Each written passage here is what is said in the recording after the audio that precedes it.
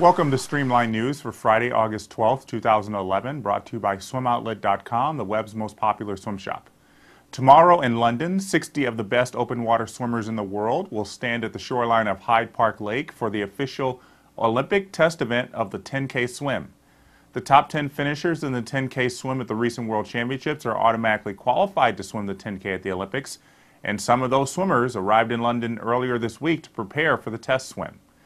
All of the medalists from the 10K swim at the World Championships on the men's side will be swimming tomorrow, including men's champs Beridian Giannakis, silver medalist Thomas Lures, and bronze medalist Sergei Bolshakov. On the women's side, world champion Kerri-Anne will surprisingly not be in the test event since it's in her home country, though silver medalist Martina Grimaldi and third-place finisher Mariana Limperda will be in attendance. Several others who placed in the top 10 are in London, including American Alex Meyer, who earned his automatic Olympic bid at Worlds by finishing fourth. Ava Fabian, Christine Jennings, and Ashley Twitchell are also attending the swim with Team USA. The American women have the opportunity to qualify one swimmer for the Olympic 10K swim, though that opportunity will not be until next June in Portugal. The water temperature is much more agreeable to the swimmers who took part in a practice at the venue yesterday.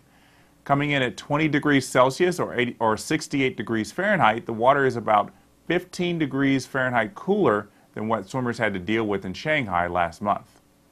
We'll bring you the results of that test event swim on swimmingworld.com, and you can go to our open water channel now and read John Duslieri's analysis of how both races will play out.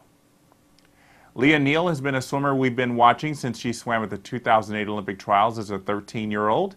She's been progressing nicely through the years in the 50 freestyle, even making the championship final at last week's Senior Nationals.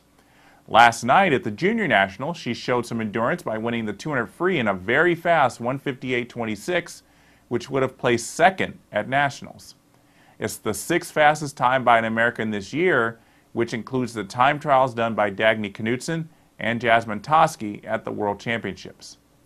Toski did not swim the 200 free last night, opting to compete in the 100 breaststroke, which she won in 1:10.24. That's going to do it for Streamlined News today. We'll see you back here on Monday.